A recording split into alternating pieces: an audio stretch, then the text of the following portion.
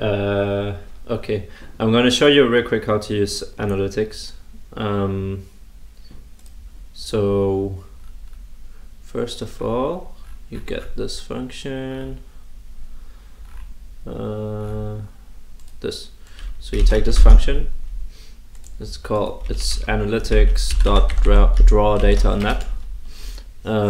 You open the console with F8 and put it in there, and then you use two of these.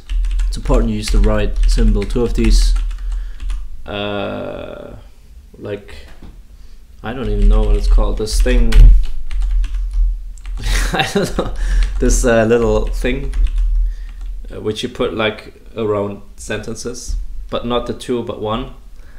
And then you go to this website, string thing, whatever. I'm gonna post this. You make sure it's refreshed. You use Control A to copy the whole thing and then copy it. And then you paste the whole string between the two little symbols here. And then you do run script. And now it pauses the game because it lags a lot. You should at least step a few frames with O, so the stuff pops up. And then what I recommend to do is open the editor.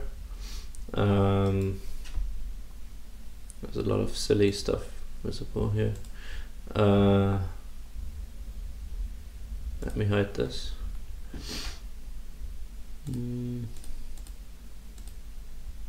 Oops. Yeah. Oh Jesus. No.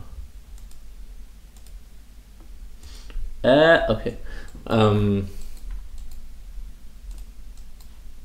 So what I recommend is to open the editor in one of these modes which doesn't have any weird things, and then you use Control F2 to go to blueprint control, and now you can use your mouse in the editor, and then you press O again to update this because they change in size.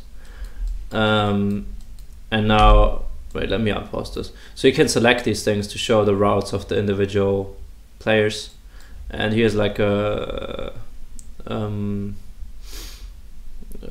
I don't know, a legend to show which color means what.